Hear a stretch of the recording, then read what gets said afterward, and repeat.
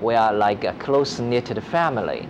Our graduate program is not as big as those with 300 graduate students type of graduate program. We have typically like 20 to 25 graduate students, about 5-6 postdocs in our division, and everybody knows everybody. We know everybody's name, and so this makes our relationship very special because it's very much like a family.